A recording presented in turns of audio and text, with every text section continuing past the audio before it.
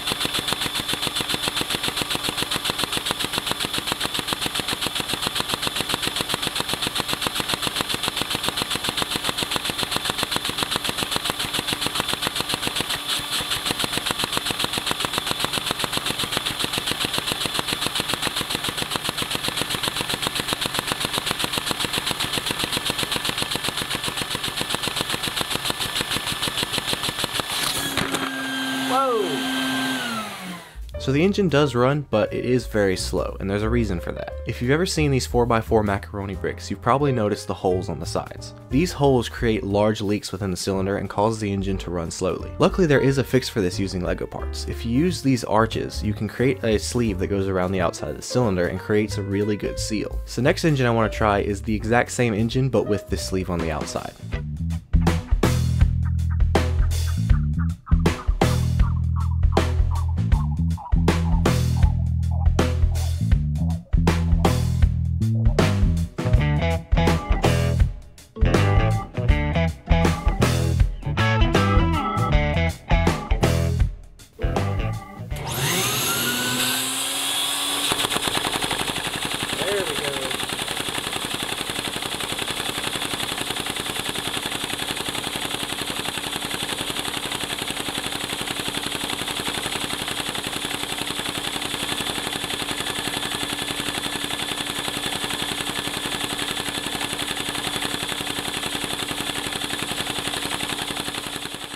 So immediately you can see the engine with the sleeve runs a lot faster and better.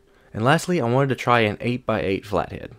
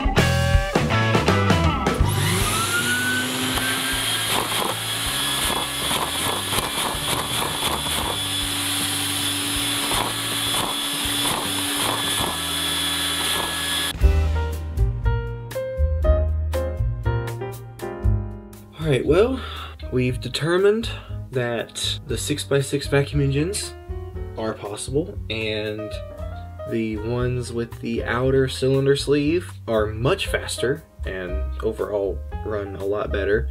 8x8s still need to do some work. There's probably a lot I'm missing. I might need to watch up on some videos and ask around and just get some advice from some people. Yeah, this was fun experimenting with these parts. I really enjoyed it, so thank you guys so much for watching, and I'll see you in the next video.